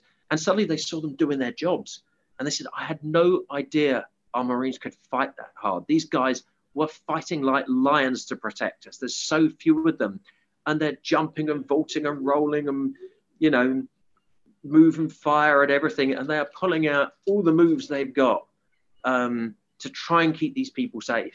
And it was incredible to get all these narratives together and weave them, and suddenly it was like a jigsaw piece, but having no picture as to what you're supposed to solve. The first thing I realized was that the history you read on your average Falklands War book, Wikipedia, whatever, take that. Don't throw the rule book out. I threw the history book out and said, let's start again, because the history we read is just nothing like what actually happened. So we just started again. And once you've read it properly, you can't go back and go, oh, it could have been that. It wouldn't. It's not worth it. But I don't think anyone could have put Casualty together, and I don't think I could do it again. I can always nip it and tuck it and what have you, and occasionally I play with it a little bit, but it's as perfect as it ever could be. It's created kind of a bar. You're sitting there going, oh, what do I do after this? And it's amazing how many lost cause soldier stories I get, and there's people going, oh, I was here and we were forgotten, and I'm like, I can't do everyone. This took me to the brink of insanity doing this one, but it was worth it. What's next for you, Ricky? What project are you working on now? So, I mean, people always forget, of course. First Casualty is the book I'm F-word famous for. But of course, I mean, I wrote a book on Napoleon called 60 Battles. It was the first book that ever had every single battle, skirmish, anything when Napoleon ever commanded. No one had even ever counted how many he'd been in. And it was the first book that ever covered that. I wrote a book, Hannibal Rising, The Hunt for a Lost Battle and a New Past. In fact, that was the book I was writing. I finally shelved it to pick up Casualty, and I finished that as one of a two-parter. And I went on a hunt to find Hannibal, the great Hannibal, elephants over the Alps and all that, to find his first ever battlefield, the Battle of the Tagus from 220 BC. And I'm the man who found Hannibal's first battlefield and the most famous one of his dad's as well, the Battle of the Somme. I found both those battlefields, and I wrote this book down. But a lot of people said, oh, can you come back to the Falklands? And I always said, I don't want to be that Falklands guy. There's a lot more to me. But again, a series of happy accidents. Like I said, that the man who said, oh, hello, would you like this book? And then a series of accidents that got me into writing Casualty. Here we go again. So I was here in Edinburgh. I was talking to a Falkland Islander who was there during the invasion, and she came out with a bunch of letters. Now, these were letters. So the next book that's coming out, it's written. It's at least the drafts are done. We're twiddling and refining, but at the moment it is brilliant. It is truly brilliant. If I thought I couldn't top First Casualty, the next one, Last Letters from Stanley, I'm my own worst critic. It is blinding. So it's an Argentine group. Now, they all wrote letters home, but your average Argentine conscript only got 4 letters home, was all they ever really had. A lot of them never got there. After the war, there were hundreds of these things. They got binned or burned or what have you. Basically, they don't exist anymore. If you find a letter from a conscript, in Argentina, this is like someone finding a page of the Bible that no one knew existed. It's big news. But these were put into a shoebox that went with an islander to Australia. He sadly has passed away. His sister went and cleared out his effects, found these, bumped into me. We started talking, brought them to me, I should say, and said, look, what can you tell me? And so we started to read through them. Now, the spelling and grammar and a lot of things is bad. I can read Spanish, but I knew there was something important in them. And so I've got a very, very good friend from Argentina, a man called Guillermo, and he's co-authoring with me, Guillermo Rodriguez. Yeah, an amazing man, incredible friend of mine. And we've started going through these. Now, it turns out these guys who were there, they were all from the same unit. And each of their letters home, amazingly, tells the war. If you put them all together, they tell the war in a nutshell. They've seen some of the most important things firsthand. They're describing it, explaining it. And you can follow the entire unit through the Falklands War, this Argentine unit. And I love this because here in the UK, we don't know about this. And even in Argentina, it's being translated not into just European Spanish, but into Argentine Spanish, into their own dialect by Guillermo. And the guys don't know now. They don't know they're getting their letters back. That's the trick. And they get those back. And we get to find out more about them, you know, and there's going to be a lot more social media talking to the guys, and their story comes out. So I've taken each of the letters and we've translated them. We're describing where they are, what they're doing, and using their words and the words of a lot of other Argentine soldiers to tell the war as they saw it and to follow this Argentine unit through the war in their own words. But a multitude of letters, which, you know, if they find like one letter these days, it's incredible. We've got quite a few of them. And one of these guys, I'm trying to say this as not to give it away. One of these guys is sort of famous in Argentina for, so he's you know, well known, and I think it's just incredible to take these guys' stories. And the Argentines who were there, you know, we hear a lot of there's a lot of stories of, you know, scared, starved little conscripts and things like that. The los chicos de la guerra, as they say, the boys of the war. And in Argentina, they don't like that. They really don't like that idea of the history. And they say, you know, they weren't boys, they were men, a lot of them. They weren't, you know, some were only a couple of weeks of training. Some had done a whole, like these guys had all done their conscripted year, and they all came and signed up again back to their unit to go out there. And these guys, one of the hardest things about them, I think, is that you can tell that they're brave men. They're very brave men. They're very honorable men. And, you know, they're cold, but they're not complaining.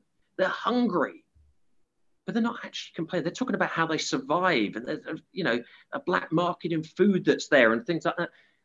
They're giving so much insight into the war, but they're totally brave. They know what they're doing there. They know what they're fighting for. I kind of expected, you know, Mom, it's cold, I want to go home. And it gives a wonderful insight into them. And it's something that we don't know here in the UK. Really, a lot of what it was like for their soldiers. We just, you know, we know the war as our guys tell it and as our historians tell it. But also in Argentina, they also say, you know, the war is not known in Argentina, they say, because, excuse me, because the war has been made into a bunch of slogans in Argentina. You know, they don't know, the modern generation, I think, don't know the cut and thrust of what the men really, really went through. And it just captures everything. I love Last Letters from Stanley. So, and, you know, hopefully you're going to be seeing a lot more of it. And just to clarify, Ricky, is that your next book? Yeah. Last Letters from Stanley. Yeah. So Last Letters from Stanley. Now, it was supposed to be out before Christmas, but I have to say it, COVID. So the person who currently has the letters can't actually go to where they are and get them moved on before January. So it's going to be in time for the anniversary of the Falklands War coming up. It's probably going to be January, February publication.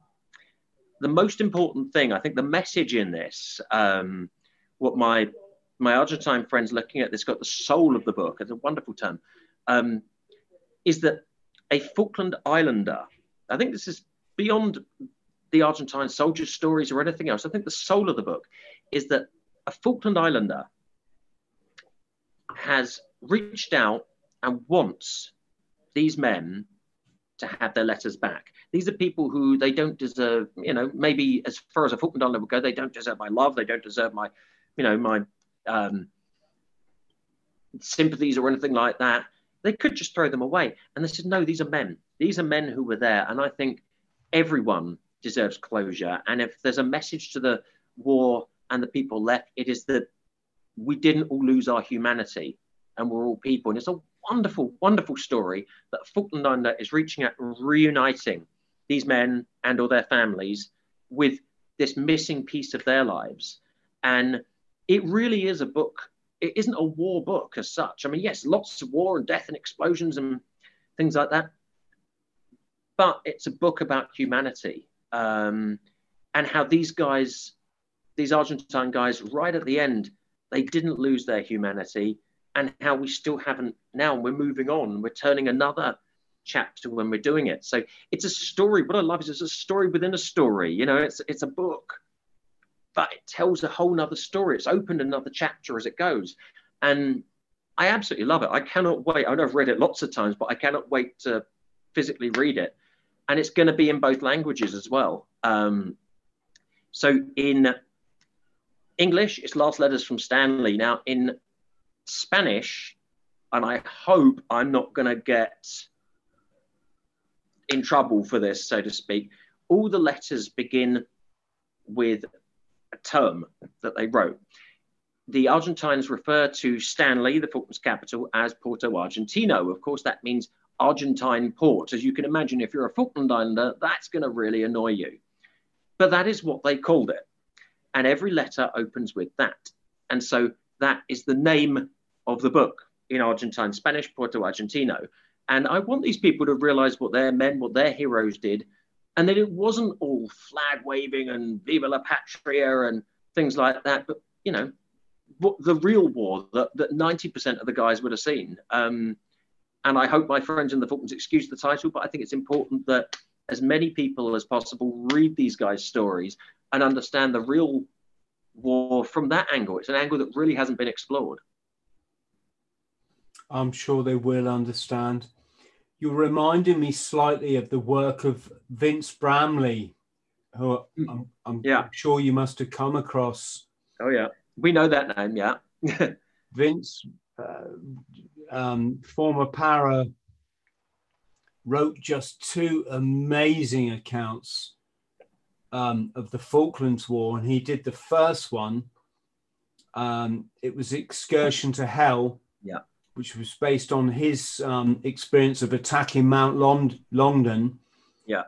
And the second book, I believe it was Two Sides of Hell. Of Hell, was the other side of the story, or a bit of both sides of the story. And my gosh, those Argentines up there on the mountains, their enemy wasn't just the British, it was their own officers, wasn't it?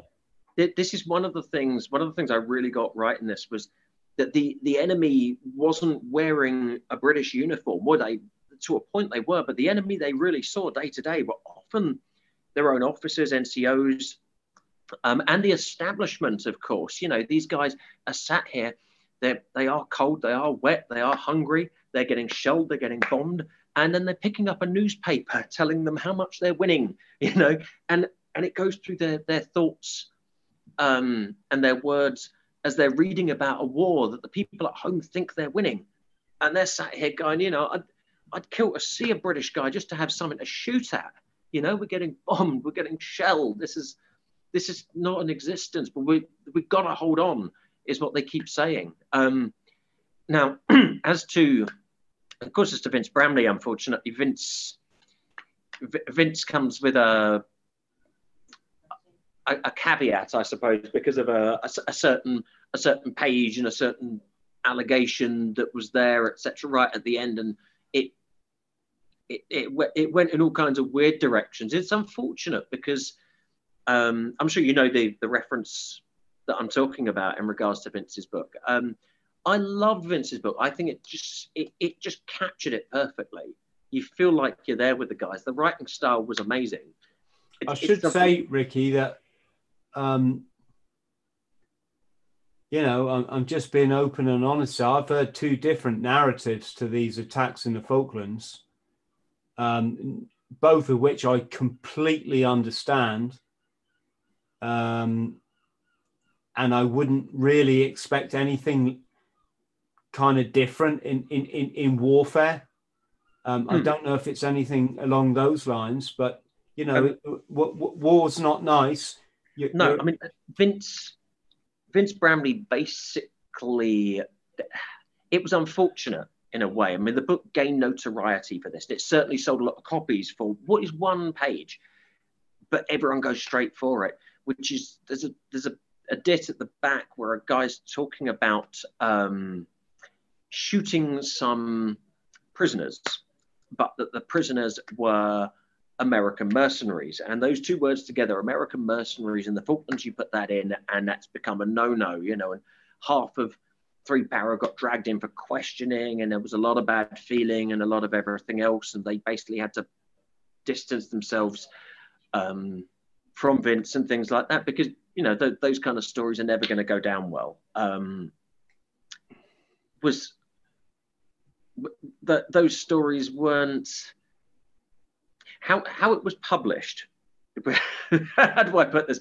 How it was published was not what Vince wrote originally, is all I'm going to say. I know that for a fact. I'm not going to say what or how, because I think it had caused too much aggro, but that's not what Vince wrote originally. And actually the man who made him change it was Robert Maxwell. And I'm not going to say any more other than that. But that's not beyond our imagination, is it? I mean, if you have a conflict, you're going to have mercenaries. It was a big thing. Oddly,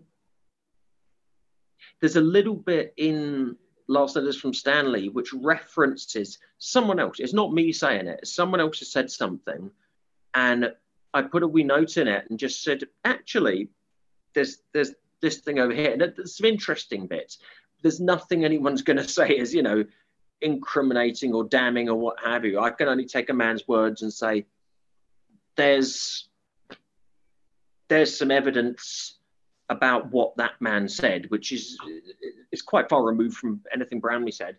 But it errs into that, shall we say.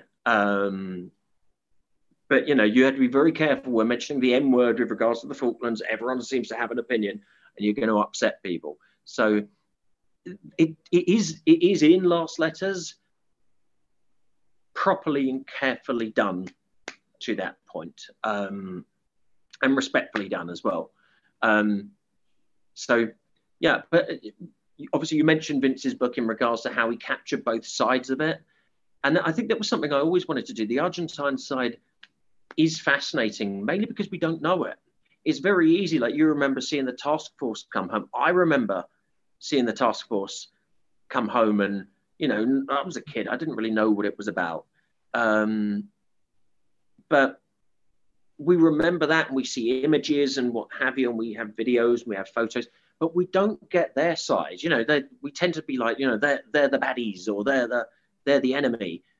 And we don't focus on them. We just focus on our guys. So it's fantastic to look at their side and look at what it was like, who they were, you know, who they were fighting, what they felt they were fighting for. It's fascinating. It's, you know, the Argentine side of the war has always been very fascinating to me, because it's a side we don't know. So, you know, I feel I've done a big thing for it. And I really, really think Last Letters from Stanley will change a lot of people's perceptions about the war, about the day-to-day war. And it's typical, of course, if it's got Ricky D. Phillips written on the front, there's always going to be something that you didn't know. That was always something I wanted to do. If my name's on the front, there's always going to be some bits you didn't know and some new stuff coming out of it. And I think it's a great book on so many levels, you know, and it's achieved the first Casualty bar that I never thought I'd achieve. Ricky, so I'm hopeful for it. Is it about time that, I mean, I'll tell you a little story here, right? My best mate growing up, his dad was a CSM, so Company Sergeant Major in 4-2 Commando in the Falklands.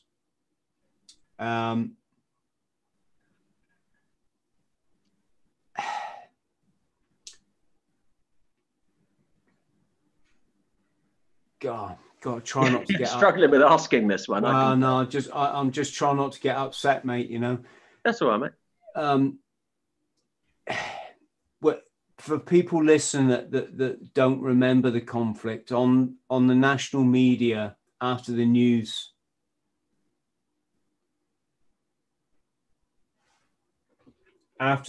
every night, they used to put up the names of the dead that have been killed that day in the battles. And my friend, he's, God, what we were, I was 12, he would have been 11. He used to have to sit and watch the news and like see if his dad had been killed that day. That'd be torturous. And then because we didn't deal with shit like that back then, you know, he had no one to talk to. He used to go up and run himself a bath and just cry. No. Cry in the bath, you know. And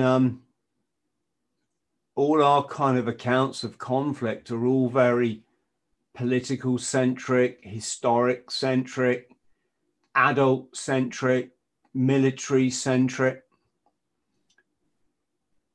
You know, we don't tell that story of all these kids that have lost their freaking mothers or fathers. They've got to go through the rest of their lives not knowing the person that brought them into this world. And yeah, I'm a dad now, and it Jesus Christ, it puts such a different spin on everything. Oh, yeah. Yeah. It does. It's you know, you can't imagine. I mean, it's one of the things it's one of the things you sort of, you often don't see the face as a historian, you know, and it's I suppose I've done, say, covering Casualty, but when I write about you know, someone is shot and I can't tell you the guy's name, and it must be harder, in fact, actually, when I spoke about the Argentine side. I mean, don't get me wrong, the way that if they're flashing up on the screen and stuff, and that's the way you find out, that's, you know, that's just the worst way. There is no good way. But in Argentina, a lot of the people, they didn't have that. To find how many Argentine people were killed or wounded or what have you on a certain, in a certain action or on a certain day in a bombing raid or a shelling or what have you, it's impossible. I mean, unless you knew, you know, unless you knew there was this many guys here and I don't know, you know, they were all, you know, a small group of people or something like that, like the scum ship Top Marlow, you could work this out. But I found that in a lot of cases, you're putting together, we had those casualties lists written more or less day by day. They didn't. There was a report of a guy probably a month ago in Argentina who, this little old boy who just sits there waiting for his son to come home. And the worst bit was he's not on the lists of dead.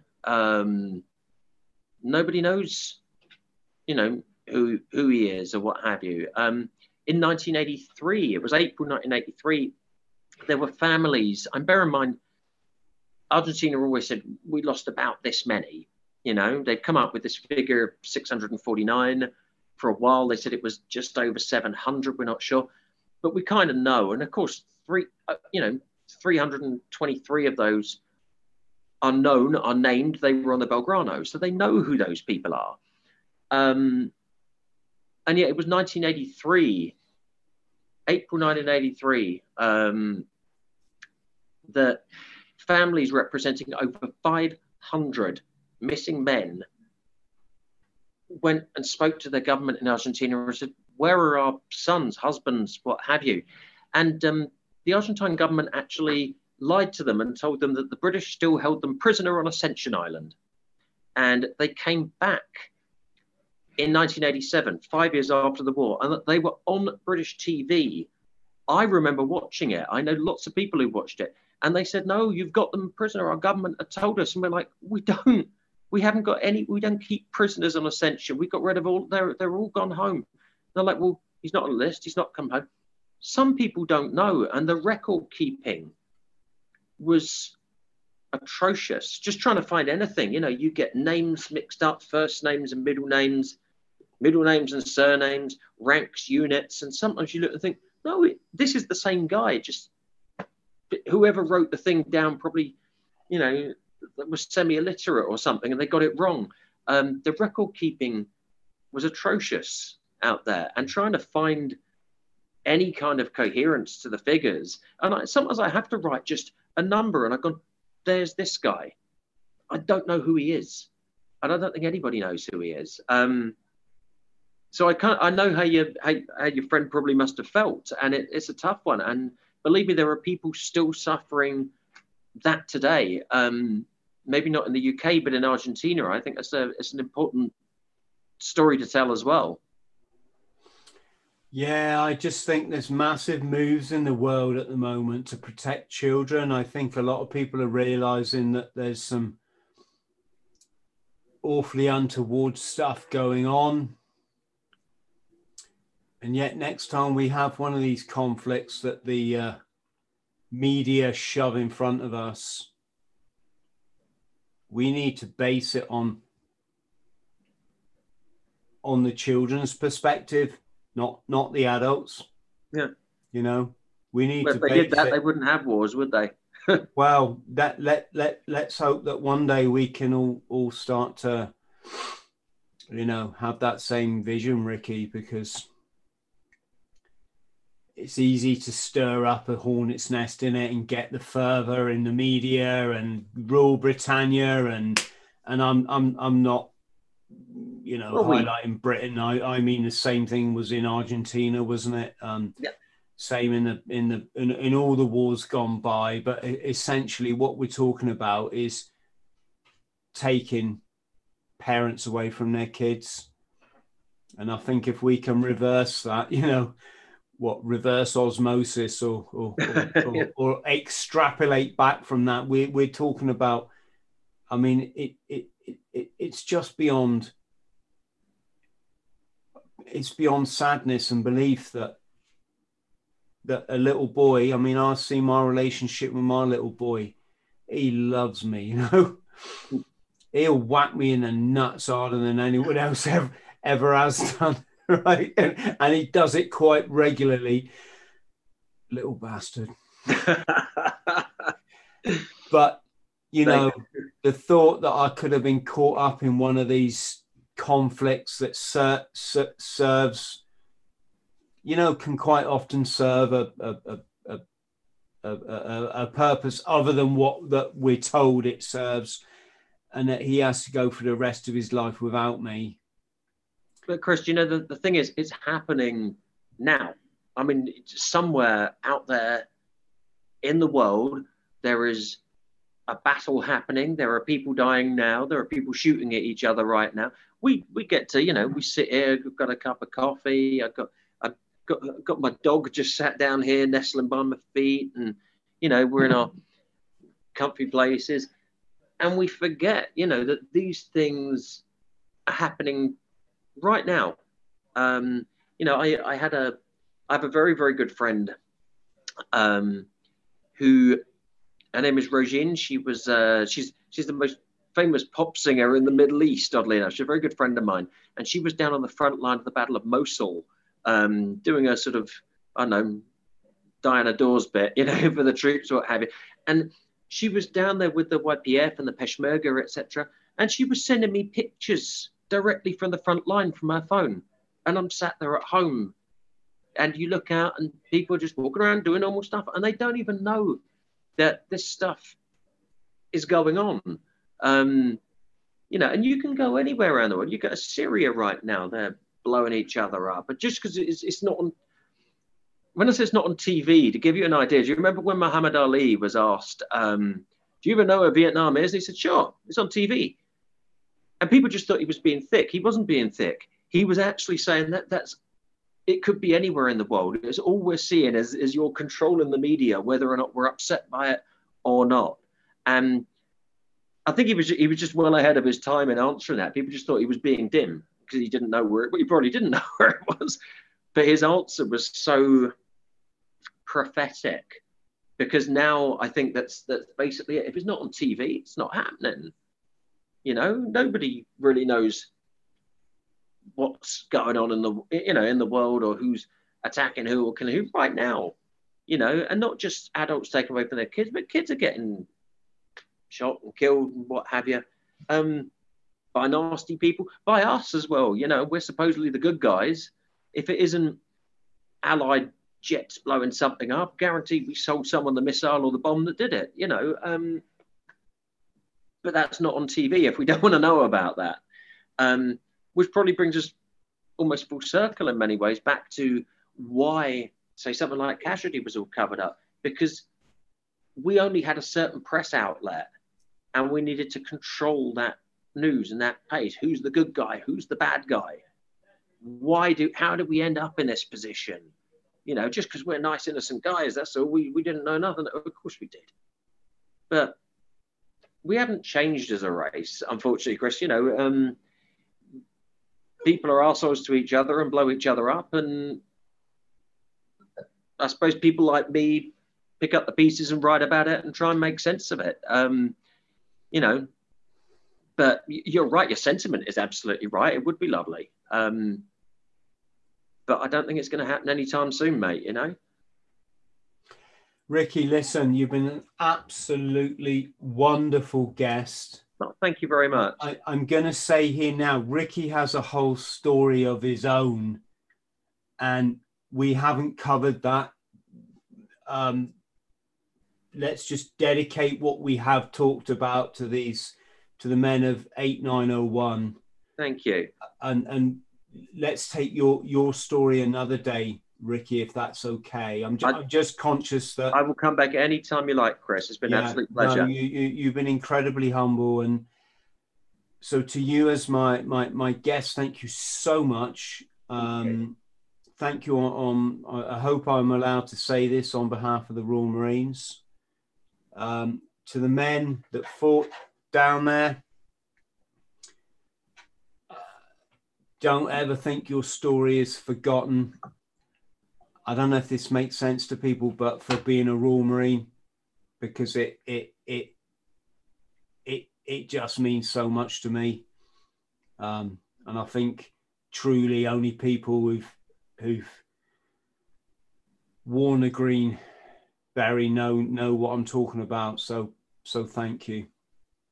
To our friends at home, again, massive thank you for tuning in to another edition of the Bought the T-Shirt podcast. We've got some great podcasts just been and just coming up.